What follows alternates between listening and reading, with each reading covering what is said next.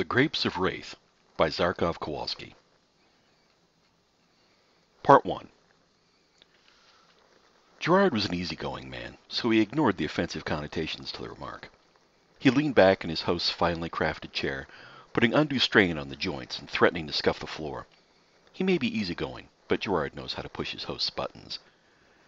There is no need to be ashamed if you have no wine fine enough to match the bottle of '68 I brought from the Duke's personal estate.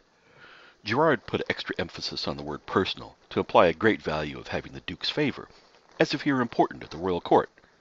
He wasn't, but he also knew that the minor provincial nobility surrounding this table were both ignorant of courtly affairs and too prideful to admit it. Alexander, his host, momentarily scowled before quickly regaining his composure. While I would not hope to imply a viscount such as myself could match the private reserve of a duke, I do have wines more than equal to those he would send out as gifts to those lesser to himself. I merely did not wish to cause any embarrassment. For you see, my finest wine has a rumoured curse about it, and I would not want a guest in my home to accrue shame should they lack the courage to partake. Gerard's face was unmoved, but his easygoing nature was switching to cold and calculating logic. His fame and status came from his reputation as a dashing explorer engaged in feats of high adventure. While he held no personal truck with concepts like honor, his financial well-being and access to creature comforts required he maintain that facade. But his reputation is not based on false deeds. He had indeed been to both exotic foreign lands and the dark forgotten corners of this one. He knew firsthand not all curses were superstitions. All of this took but the barest flash of time to work out in his mind. He had fallen into a trap by his own errors, but he would prefer to risk a possible curse than a definite loss of lifestyle. The sight of the young baronet at the end of the table caused a flickering of spite to burn into his thoughts. Alexander, I could not abandon you to face a curse alone. Why, if my host insists on taking such a foolhardy risk upon himself, do the rules of hospitality not require I join him? Asked Gerard, deliberately misinterpreting Alexander to imply the host wished to taste the cursed wine himself. But at least tell me of this curse that we shall face together. Alexander blanched. He too saw the young and ambitious Pierre at the end of the table. Pierre was newly arrived with an inherited title to a tiny destitute estate, and the obvious gleam of avarice in his eyes for Alexander's wealth. Vicomte is not a hereditary title, and Comte Papineau was a fickle romantic who abhorred cowardice, despite the country's dire need of those with managerial acumen. Alexander knew this would endanger his own position should the upstart baronet spread news of this conversation. I may as well spread the misery to that social vulture, thought Alexander with a fatalistic resignation.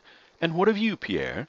Will you join us on this test of courage, or will you retreat while I describe the foul tale to our county's fine visitor?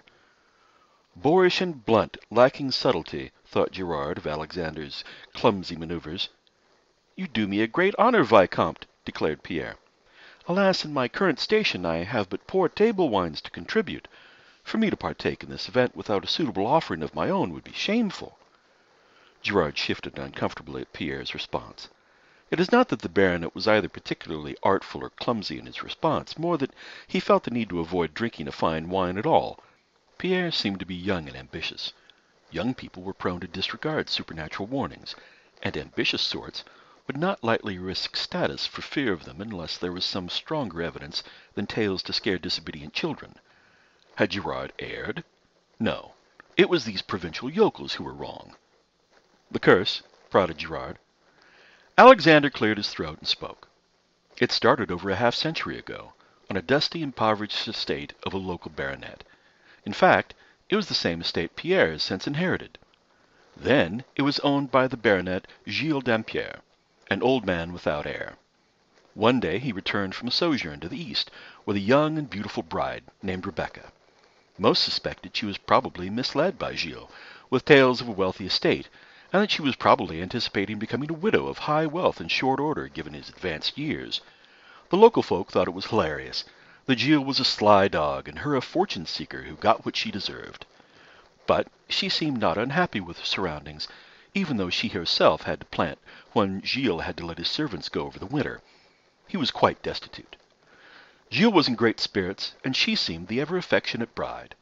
When Gilles died 5 years later, their estate was in quite a different financial situation. She had a green thumb beyond compare, That dusty hillside had become overgrown with grapevines. Its harvest was bountiful, and money began to fill the widow's coffers. The estate produced not only large quantities of wine, but of a flavor far surpassing any other local wines. Girard interrupted. So she was accused of witchcraft. Naturally, said Alexander. And then they burned her alive, concluded Girard. Alexander chuckled. Of course not. We use drownings here. She burned herself alive as part of setting her estate ablaze, that none of our envious hands should ever enjoy the fruits of her labor. Such was the curse she screamed from her balcony before the roof collapsed in flame. But when the estate lands and remaining belongings were auctioned off later, it turned out several dozen bottles of her final vintage survived. They have since gathered a rather ominous reputation. It is said she will return from the grave to kill any who partake of her wine. So far there have been rumors of 6 open bottles and 6 unexplained deaths. Do you dare risk a 7th bottle? Girard did quick mental math. Several dozen bottles, only 6 deaths. The deaths were all from people who took a bottle for themselves alone, and thus could have been drunk. It is possible only those 6 bottles have been opened, but Girard was willing to take the risk given what was at stake for him. Fear not, Alexander. I shall not desert you in your quest to prove your courage. Alexander stood up and fumbled in his breast pocket for a key. He walked towards the bookshelf and unlocked a small cupboard at its base. He could be heard moving several small items before relocking the cupboard. When he stood up and turned around, he was holding a dark green bottle with a singed label and a great mass of malformed wax dripping down the neck as far as the heel in some spots.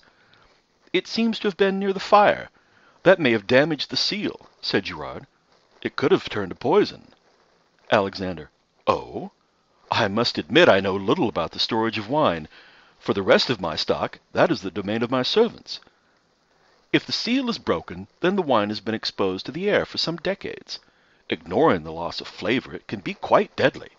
This may well be the source of the rumoured curse. Any already intoxicated individual, imbibing an unsafe bottle alone, would likely be found dead by morning. That bottle may be better used as a conversation piece. There is no bravery in knowingly drinking poison after all, concluded Girard. There does seem to be enough extra wax that the seal is still intact, interrupted Pierre. While your explanation seems likely for the cause of the curse, you are in luck with this particular bottle. You both have the opportunity to both enjoy such a vintage and prove your courage against the curse.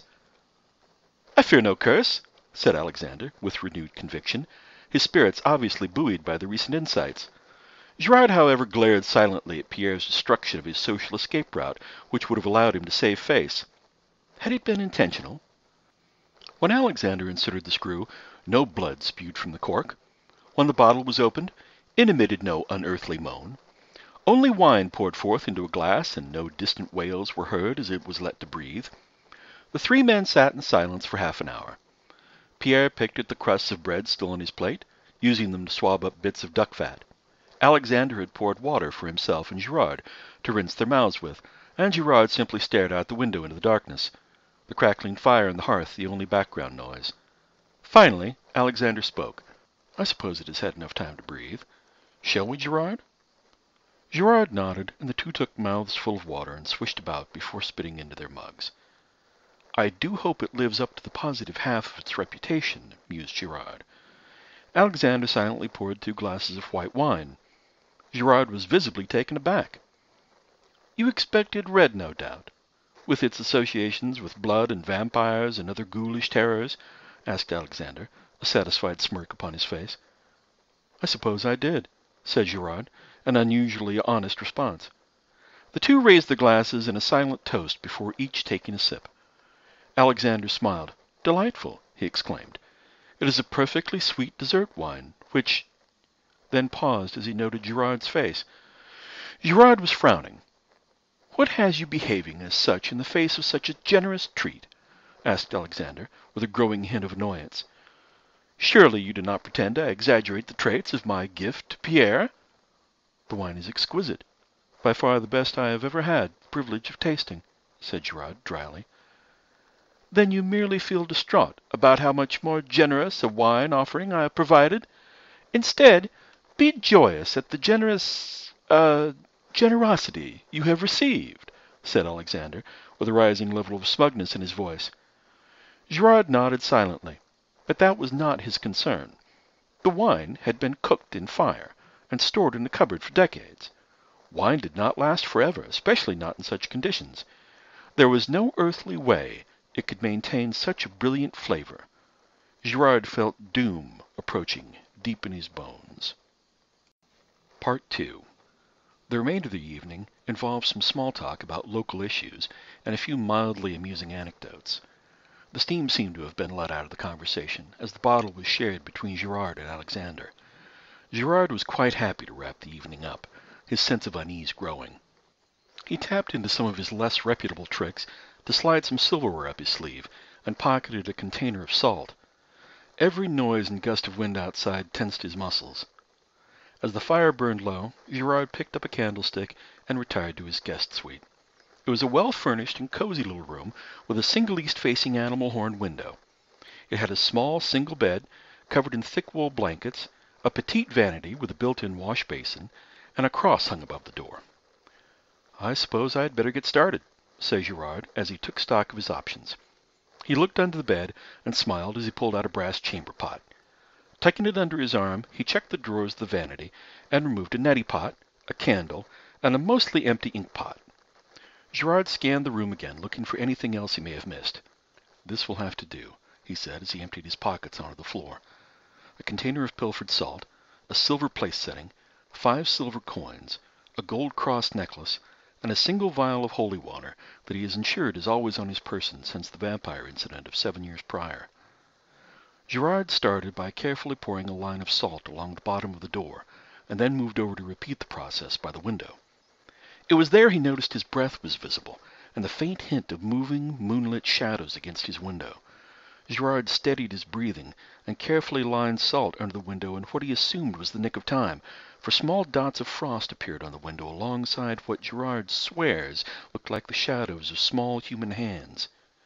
The window's latch began to slide up on its own, so Girard began hammering the silverware between the window and the ledge with the bedpan, preventing the window from swinging inward. The window rattled slightly, and then the bent and mangled cutlery seemed to flash with a small spark. There was an audible hiss, and the warmth returned to the air. As he hurried over to the door, he heard Alexander rising from his own room and shouting about the commotion. Alexander was only a few paces outside Girard's door, muttering obscenities, when he let out a blood-curdling scream. Girard took the wooden cross from above the door and wedged it into the latch. Alexander reached Girard's door and tried in vain to pull it open. "Help! It is her phantom! Help me!" he pleaded. Girard held the door shut, despite all rules of honor and hospitality. Alexander screamed loudly once more before there was a thud as a body hit the floor. Girard moved away from the door as once more a chill descended over him. The door rattled briefly, and the cross began to smolder. The chill quickly departed. Girard once more scanned his room, for he knew this was not over. Girard withdrew a drawer from the vanity and smashed it upon the ground. He quickly scooped the pieces into the chamber pot, along with a dry hand towel from the wash basin. He crumbled the extra candle into the chamber pot, and carefully lit the detritus with the failing light of his candlestick. He heard the slow squeak of iron nails being pulled from wooden planks on the floor above his room, as small plumes of plaster dust began dropping from the ceiling. Girard placed the neti pot into the fire and lay upon the ground, watching the smoke pool upon the ceiling and listening to the noise. Girard watched for nearly half an hour. The chamber pot fire was but glowing coals when Girard heard the planks snap and saw the smoke funnel into the growing hole above him. Girard then carefully poured the single vial of holy water he carried into the neti pot, causing it to hiss and let out puffs of steam as it began to boil. There was an inhuman scream on the floor above, and the sound of breaking planks ceased. For a brief moment there was silence, but it was soon followed by a great wailing and the sound of breaking furniture. "It appears our phantom has the temper of a poltergeist," said Girard in a muttering tone, "but I don't suppose there is enough holy water to boil until morning." He was talking to no one in particular, but he found it calmed his nerves to do so. The next speaking Girard did was not to calm his nerves. To the contrary, the low monotone noises he uttered caused him to feel both a growing anxiety and terrible pain behind his eyes. The water boiled for nearly 45 minutes, and the spirit took 5 more to notice the absence. But the work resumed, with a much faster pace. Gerard saw the skeletal hands rend and tear a larger and larger hole in the ceiling. Gerard held out his small golden cross in his ink-stained hand as he lay in bed, half under the covers. Down from the ceiling floated a partial human skeleton, surrounded by the spectral image of an angry young woman. The phantom slowly floated towards Gerard, with a look of annoyance on its face, always keeping its gaze from looking directly at Gerard's small cross. With a sudden burst of speed, Gerard threw a handful of silver coins from his left hand directly at the ghost. It instinctively flinched away, and then turned back with a snarl as Gerard flung back the covers from the bed. The mirror from the vanity had been removed and painted with occult runes from the monument of Nagal-Kish. As soon as the spirit gazed upon its reflection, it disappeared, and only its reflection remained. Gerard quickly covered the mirror once more, and broke it with a blow from his elbow. Under the covers he heard the screaming of the phantasm as it found itself unable to escape its prison of mirror shards. Gerard noticed he was bleeding from his elbow, a superficial cut, but it was ruining his shirt. He used his pillow to apply pressure to the cut, and waited for morning's light to banish the spirit back to the realm of the dead. With the crow of the rooster, he knew he had survived another day, but that the spirit would return at dusk. Part 3. As the servants left the rooms at dawn, there was the predictable wailing, and a rider was sent to the local church. Gerard was worried he may get bogged down with the need for explanations, but the spectre had been neither quiet nor subtle at night, largely due to Gerard's meddling. The servants wanted him to disappear post-haste and take his curse with him. Gerard was packing his horse when Pierre approached him. "It would seem the curse is real. Do you think to outrun it?" asked Pierre. "No. I plan to speak with the priest and perhaps gain what aid the church may give, and then destroy the creature by sending it back from whence it came, once and for all," said Gerard. "And you hope that you may stay at the church at night, to keep safe on its hallowed ground?" asked Pierre. Gerard raised his eyebrow. There was a catch Pierre was dangling about. "I observed the broken mirror in your bed. Quite unusual. A zealous priest might suspect black magic, perhaps some sort of ritual to summon a demon," mused Pierre. "Where was Alexander's body found again? Is this extortion or a warning? Forgive my bluntness, but I fear I have little time to waste guessing today." Pierre waved aside the rudeness. "A warning. If you speak to the priest, you may find yourself spending far more time than you'd like on hallowed ground, most likely in unpleasant circumstances that last until your last breath." "To flee would make me a fugitive," said Gerard, "but I also suspect there is more to your coming here. I must once more play the part of a Reichsfolk bumpkin and ask you to get to the point. The public nature of this event has made the rumored curse into a proven calamity, and there will be great tales told in even the royal court about those involved. I myself have only a bit part, it seems," said Pierre. "Because you did not partake in the wine," said Gerard. "Or did I?" asked Pierre. "Only yourself, Alexander, and the ghost could say I did not." "Your plan, or should I say scheme?" pressed Gerard. "All 3 of us drank the wine. As the 2 survivors, we will vow in front of the servants to track down and destroy the spectre who slew their master. You will either succeed, and we will both be heroes, or you will die, and I will claim to have banished the spectre with, I don't know, a piece of a relic, or the true love of a maiden, or some other such night soil. If you do destroy the spectre, I will be famous enough to shield you from scrutiny, provided you do not linger in the area, since there is no suspicion of witchcraft upon my actions. I wouldn't want you to confess anything after all. Written records saying it was black magic, coerced lies or not, would ruin my legend and standing. I would become recast as a simpleton, duped by the evil Gerard. Do you accept this arrangement?" asked Pierre. Gerard hopped on his horse and rode out into the courtyard, where the servants were milling. "The curse appears quite real, and it seems the baronet and myself are obliged to avenge your master. While the morning is still young, you must take all that we and your master touched last night and burn it in the pit, lest any foul magic spread. The baronet and I shall ride forth on a quest to put the spirit to rest and remove the shadow that now hangs over this estate." He then sent his horse into a gallop and rode towards the crossroads. Pierre spat out a quick merde and chased after him, since they hadn't actually discussed a location to regroup. Part 4. The pair sipped their drinks on the patio of the town's boulangerie.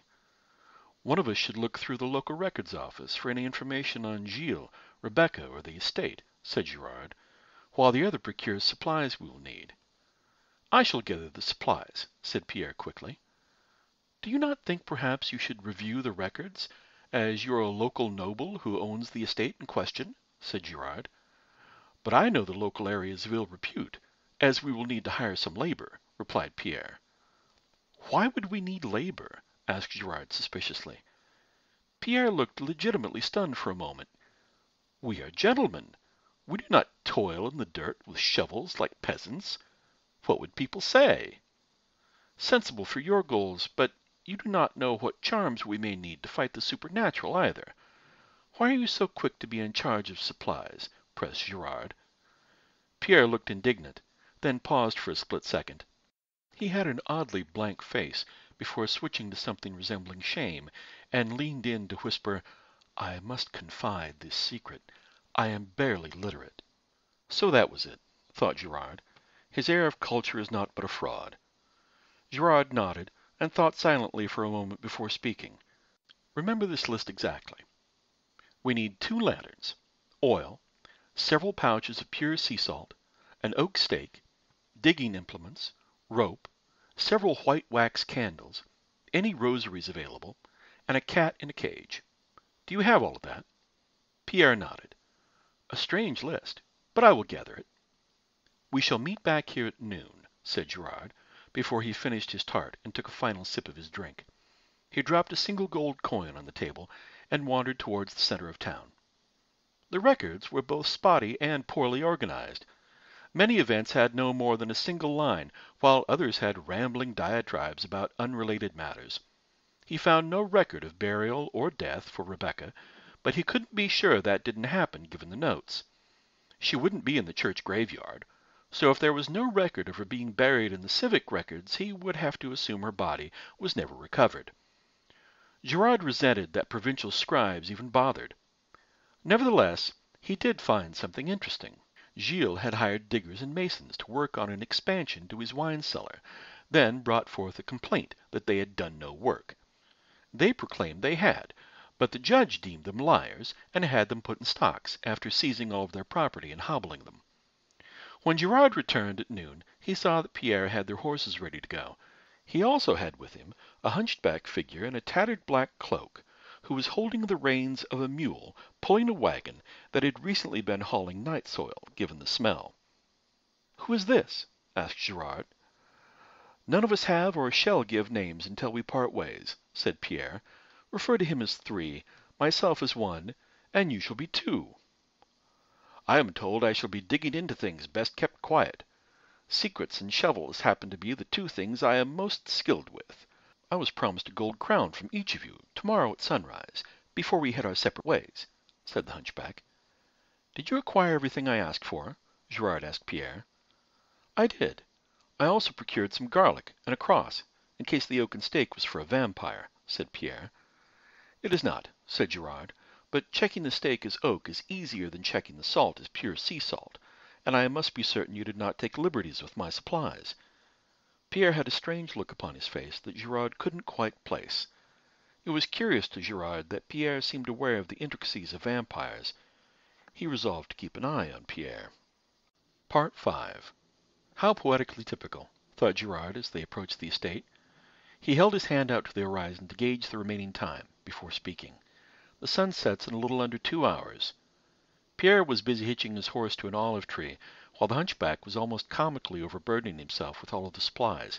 He would make a hell of a racket when he walked. I'm going to scout around the fields, while you 2 excavate the rubble from the main floor. See if you find any remnants of her body, said Gerard. I will do no such thing, said Pierre indignantly, before continuing, but he shall, and I shall supervise his efforts to ensure he is not afflicted by sloth. The hunchback cast an unflattering glare at Pierre with his unsettling, bulging eyes. Gerard leisurely strolled through the weed-choked fields that were still littered with decaying trellises. The soil was so dusty that even the weeds looked sickly. On a fleeting whim, he pulled free a trellis and used it to disturb the earth around the hole he had just made. Seeing something glint, he bent down and fished around the hole with his fingers.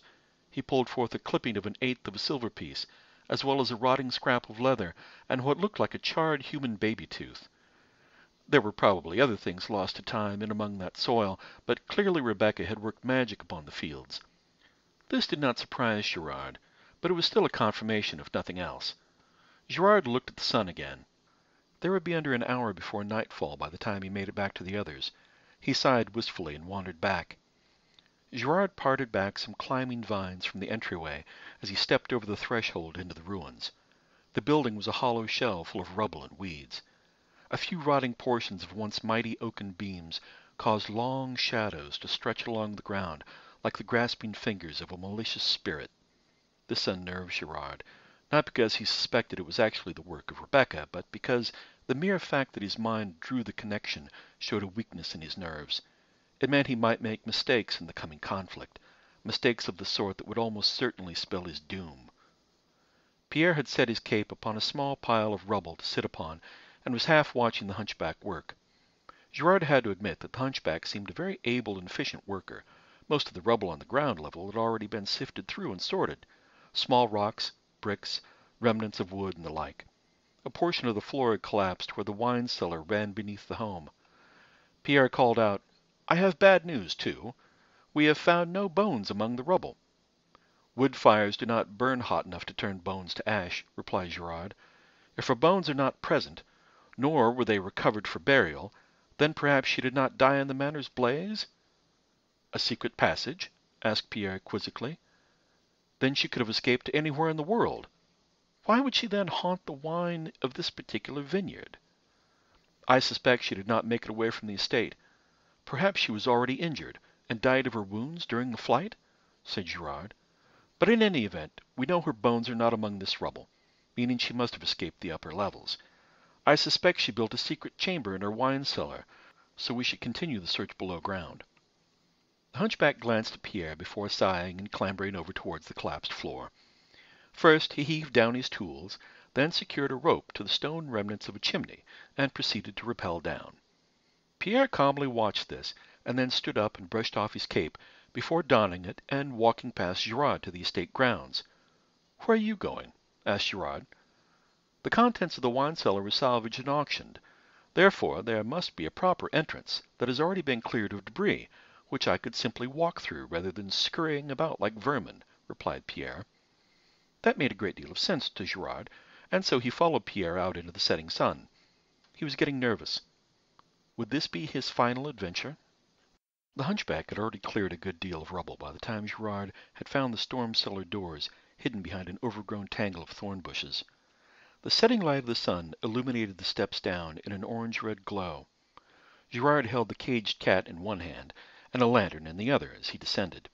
He noticed that the hunchback already had the other lantern with him, hung from a rusted sconce embedded in the brick wall. Gerard sat the cage upon the ground, and pulled a tangled mess of rosaries from his pocket, which he handed to Pierre. "Take these and hang them from the sconces along the walls, and it wouldn't hurt to give the sconce a twist or a tug while you're at it." "In case they open to this secret chamber of yours?" asked Pierre. "Yes, though I doubt the passage would be mechanically sealed. She was a witch after all," said Gerard. Gerard began working as Pierre dutifully wandered through the cellar attaching rosaries. First he used his pocket knife to cut a hole in the bottom of the first bag of salt and began pouring a large circle of salt on the ground. When he ran out of salt in his first bag, he opened his second.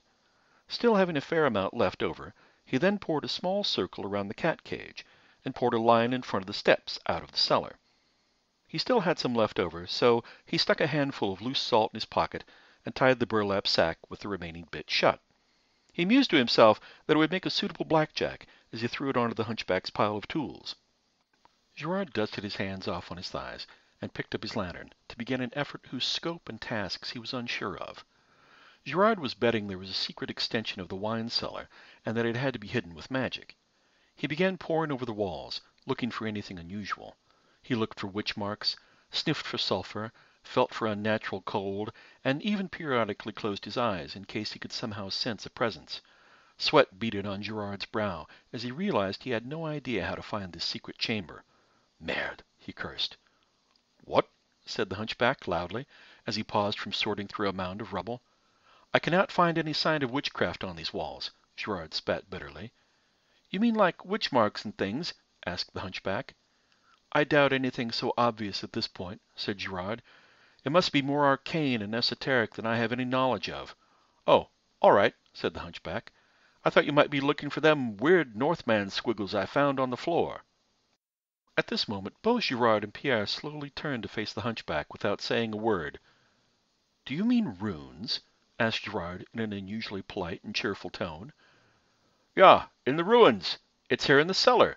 Weird squiggly letters that smelled a bit like rotten eggs when I touched 'em, said the hunchback.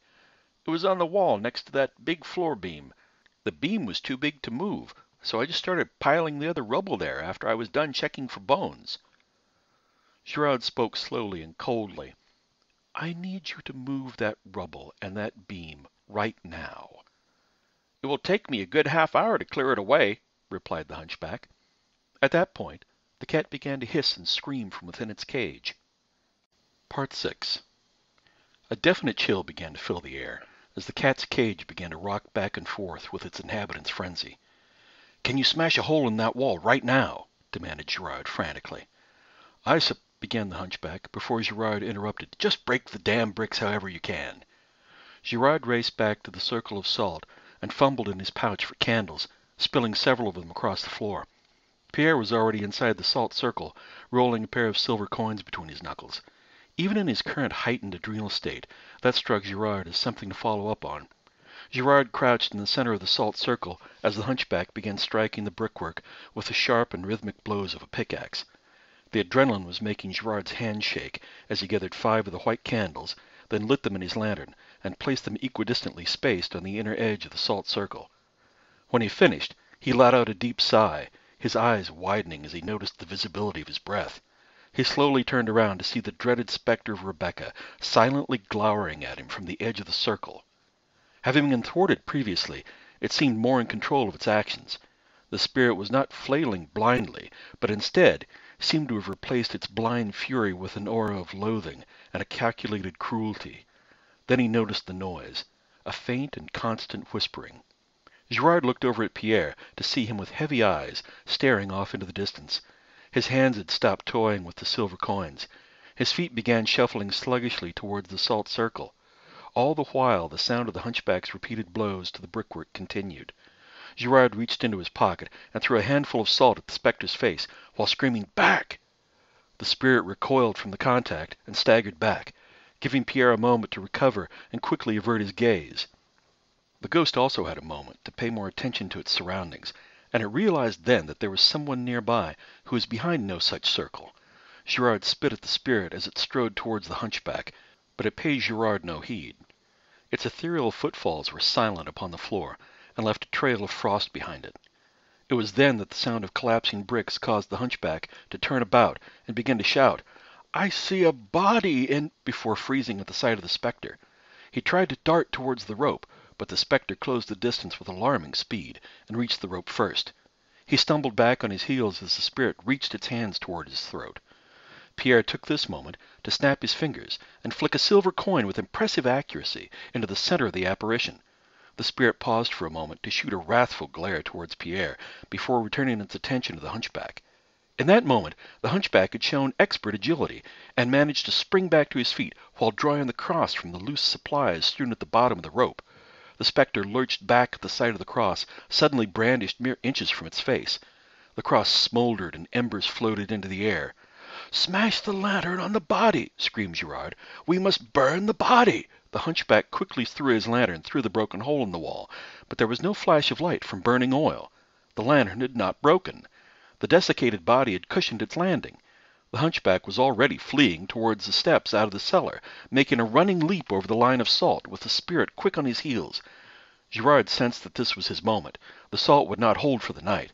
He darted towards the flickering light of the still intact lantern. He stumbled onto the rubble pile, tearing a great gash in his right calf.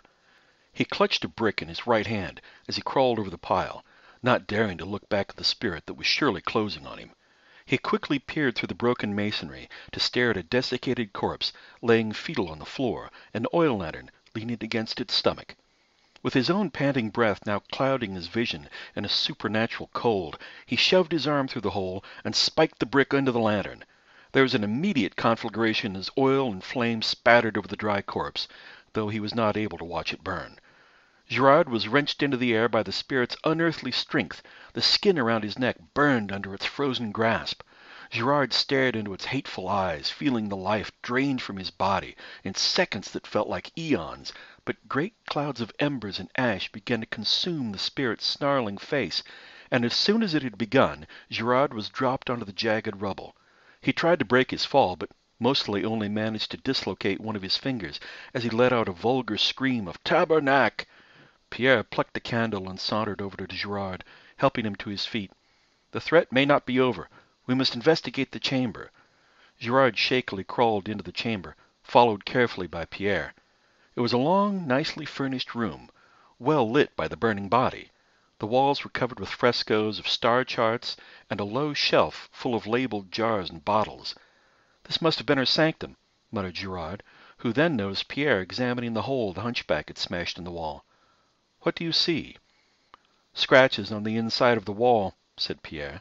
"I suspect she planned to wait out the mob and escape, but the rubble from the manor prevented the door from opening. An amateur mistake to not have the door open into your sanctum." "You seem to know much more than I would expect of an illiterate provincial noble," said Zzarchov warily, having drawn his rapier. Without standing or turning around, Pierre spoke slowly. "You have no doubt guessed I am none of those things." "I began to suspect as such in town," said Zzarchov. "Might I ask what my first mistake was?" said Pierre. "The garlic," said Zzarchov. "Oh, do not think me paranoid. That was but the first small concern which caused me to begin weighing your actions." "Such is the nature of any craft. Practice makes perfect," said Pierre. "You assume more of a future than you may have," said Zzarchov coldly. "There is no need for such talk," said Pierre. "I had heard that Rebecca's fortune was never found, that her jewels were hidden somewhere on her estate. To truly search for them would first require removing her spirit." "So you engineered the whole situation, that I may face the spirit and perhaps defeat it," finished Zzarchov. "It is a compliment that I believe so strongly in your abilities," added Pierre. "I doubt I was the first attempt you made," said Zzarchov dryly. "Shall we split the treasure?" asked Pierre. "The gems are plastered under the frescoes."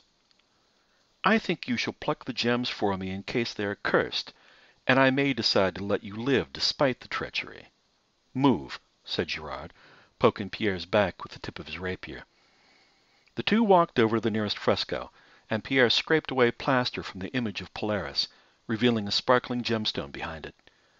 Zzarchov smiled and began to speak. "It seems there is a sweet taste to these," then paused to smirk at his own joke, before continuing, "grapes of Wraith." He never finished the sentence, as his unconscious body struck the ground. The hunchback had managed to move in behind him to strike, his footfalls as silent as a cat. The hunchback stared eye to eye with Pierre, holding the salt-filled makeshift sap that Zzarchov himself had made in one hand, a brick in the other. "Oh, thank you for rescuing me, good sir," said Pierre. "He went mad with the ghost." "I am no fool," said the hunchback, "and I have heard all you said." "I don't suppose you would consider splitting the treasure," said Pierre, eyeing Zzarchov's rapier. "I also want his boots," said the hunchback. "The dead need no such finery." "I don't think he's dead," said Pierre slowly. The hunchback winked at Pierre, and then brought the brick down on Zzarchov's head with a vicious overhand swing. Pierre considered acting aghast, but honestly, this did make things a lot simpler.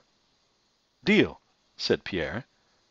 And that is the story of how Jack the Grifter and Abraham the Grave Robber first met.